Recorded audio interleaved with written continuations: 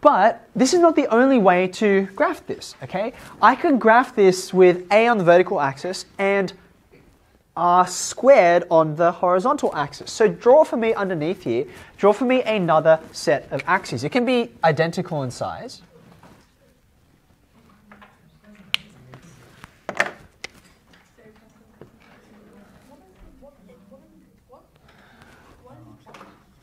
So for this new, I'll explain. So for this new graph here, the horizontal axis needs to be labeled a little bit differently. It'll be r squared. So now, when we had 0 and a radius of 0 and an area of 0, that's still going to be here. Okay? But now what I want to do is I'm going to plot these same values for r squared, not for r. This is a little bit weird. So remember when r is equal to 1, you got an area of pi, right? 3.14. Okay, so I'm going to put that on when I say 1 over here, say, and I think 60 was up here. So all my vertical markings are still the same. Okay, but now as I go forward, I think I've made that too big, but I'll find out in a second.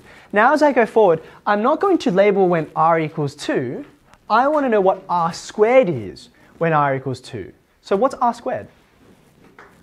When r is 2, r squared will be 4, right? So I'm going to go across not to 2, but to 4. So I've got a smaller scale here. 3, 2, 3, 4. Yeah, I've definitely made this too small, but that's okay. Okay, when r is equal to 2, r squared is 4, and the area you guys told me was, what was it again? What was your second area that you got? Go ahead, put it in. 4 pi, it's going to be 12.56, something like that. Okay, so I'm going to put that in here. Okay, let me rewind a little bit. Because it is a bit weird and tricky. What we were doing here was, I would ask you for a value of r, like say 1, and then I'd ask you to find out what the area was. Okay? Now down here I'm doing exactly the same thing, but I'm not asking you for a value of r, I'm asking for a value of r squared. Okay? Alright, how about this one here, when r equals 3, what's r squared? 9.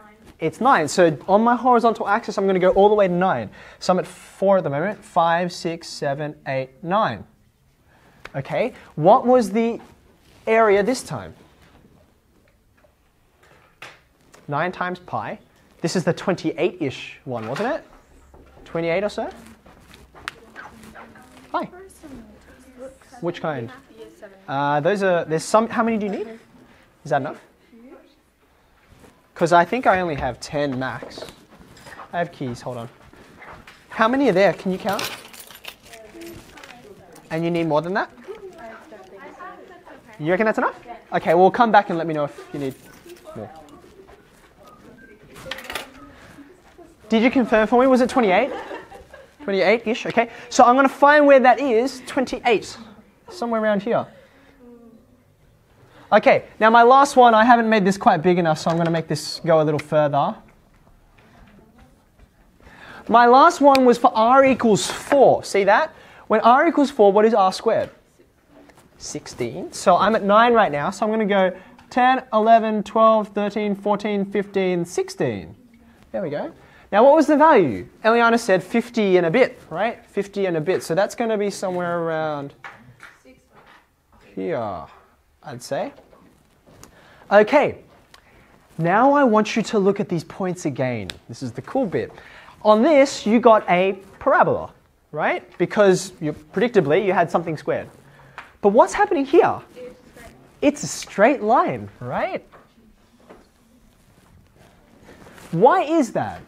It's because what I'm comparing is a versus r squared. I need to rewrite this. And remember, they are directly in proportion, which means a straight line. Okay? So what I can do is, I can graph a against r, or alternatively, I can graph a against r squared. I could graph it against r cubed or out of the power of 4, or anything I really like, okay?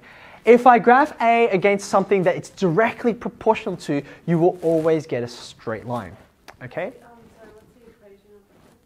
So the equation of this line is exactly the same as what we had before. This is A equals pi r squared. This is also A equals pi r squared, but my axes are different. Do you see that? My axes are different. So you get a different shape because you're comparing a different kind of quantity. Okay? Sure. Okay, so I'll go through it step by step, right? What you want to do is you find a value for your independent variable. Okay? So say r equals 4. Okay? When r equals 4, what's A equal to? And you said it was 50 point whatever. 50.26 blah, blah, blah, blah. Is that what it was? Yeah. Yep. So now you know what value for A you should do. So I went up to 50 or wherever that was. Okay. But now when I look at the horizontal thing, I don't want to plot r equals 4 because it's not an r axis. It's an r squared axis. So I need to know what r squared is, which in this case is 16. Okay.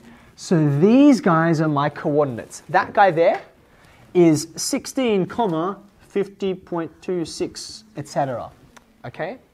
So do it just like you did before, but your extra step is you've got to know what this axis is actually talking about, which is r squared in this case. Okay? Yeah. So you will often be asked, you'll sometimes be asked, graph A against this or graph A against that. And depending on what they ask you to graph against, your axes will be different, your shape will be different. Okay?